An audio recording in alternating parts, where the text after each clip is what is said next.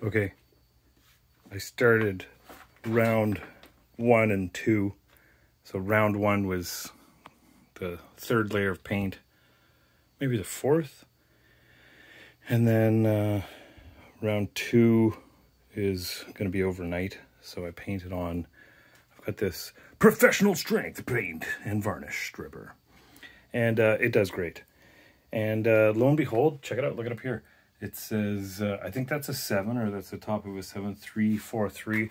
So that kind of sort of matches this number, 7,343, 1947. So the other thing about it is, it looks like it's factory gray, and then it looks like it's military green, and then it's kind of neon green, then it's yellow. So I think this might have been an ex-military machine. And then, I don't know what happened to it. But it's coming undone. And it's going okay well.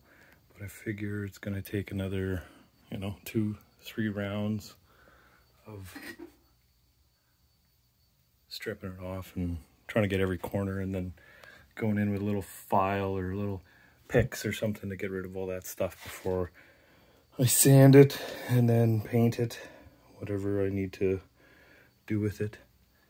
But yeah, these logos are cleaning up and they're etched on, so this paint thinner isn't gonna take off the etching, I hope.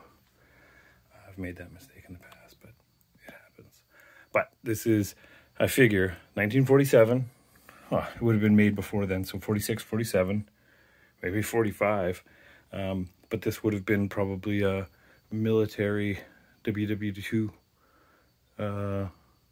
machine.